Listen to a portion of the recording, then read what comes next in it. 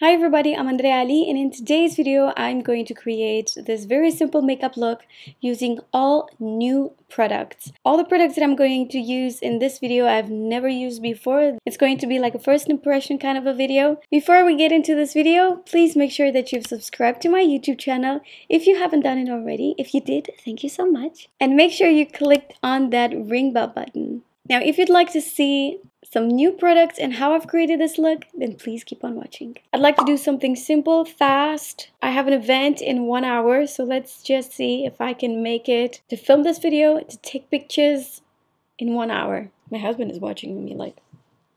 I want to start with concealer because I don't know if I'm going to put foundation all over my face, so I'm going to start by applying this Jouer. This is the Essential High Coverage Liquid Concealer. It's the very first time I'm trying this.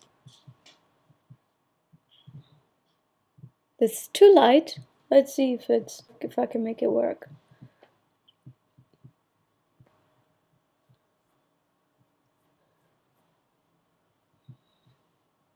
However, it's extremely matte. Jesus. So I'm not going to take this off because I've already put skincare and everything. So I'm just going to go ahead using something a little bit darker. Thank God I didn't apply too much. This is Macaron. I'm using an It Cosmetics brush. Very high coverage. You need the tiniest bit of a product. Same concealer.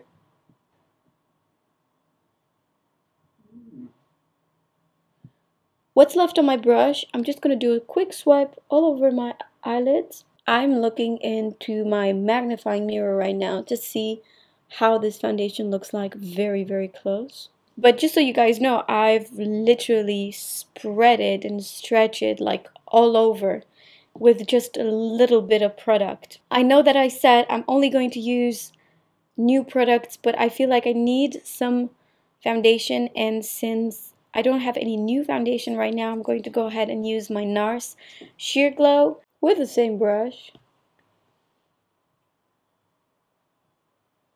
Color that I'm using is Stromboli mixed with Fiji. So after I apply it with the brush, I like to spread it with my fingers like so.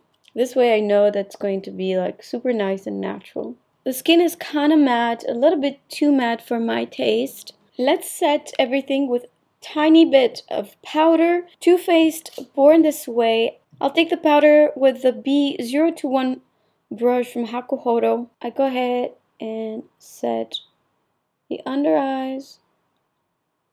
Ooh, this is mattifying. Next I'm going to use this Fenty Beauty bronzing powder. I think this might be too dark for me. I don't know, let's see. I'm going to apply with this MAC 137 brush. I'm taking just a little bit of powder because I'm afraid it might be too dark for me. I don't know what to say about this color. Actually, I like it for real, but I look in the monitor and it looks kind of weird, kind of yellow. I really like the consistency. It's not the kind of powder that will be patchy. It's completely matte. I will use this palette from Jouer. This is a limited edition blush palette. I'm going to use this color right here. I'll apply it with this Misa M006 brush. I got closer and I don't know if you guys can tell, but I have changed my camera. It's a new camera. I'm not sure yet about the settings, but everything looks so much darker. Like my eyebrows, I'm still using the same product. I can't live without the clear brow gel from Anastasia. It's my absolute must product for eyebrows. I feel like eyebrows that go down like this, they're just very sad. I went to United States. I just got back a few days ago actually, and I bought myself some very pretty eyeshadows from Surrat Beauty. The first color that I'm going to use is Doré Rosé, which actually means golden rose. This is a 234 brush from Zoeva. And I'm applying this eyeshadow all the way up to my brow bone. The reason why I do that is because my eyes being so deep set, when you apply a lighter color all over your eyelids, it's going to bring them a little bit more forward. Next, I'm going to take this matte eyeshadow right here. This is from the Jouer palette. It's called Rose Gold Matte and Shimmer Eyeshadow Palette. Then with the same brush, I apply that lighter pink on the brow bone and also in the inner corner right here. Then I'm going to take this color right here. This is more like a taupey brown, and I'll apply it right at the outer corner.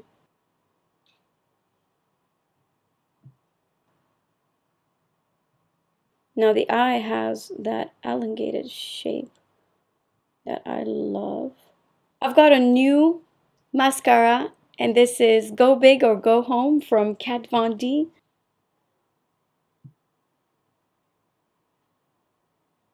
I can tell you from the very beginning, I love the brush. I mean, it's pretty, but I need to like wear it for a little bit to see if it's gonna fall, if it smudges. Because so far I like it. I'm not sure if I love it. Now for the lips. I plan to use this Too Faced. This is Homecoming Queen, a bright pink.